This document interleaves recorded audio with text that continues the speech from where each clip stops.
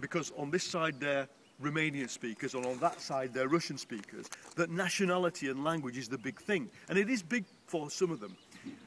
Bigger, I would say, is economics. And if Europe really wants to persuade people in this part of Eastern Europe that there is an ideal of democracy, rule of law, etc., what it has to come back with is some money and some idea that Europe doesn't just mean poverty, because we know what's on that side. People know that on that side there is repression, absence of democracy, but money.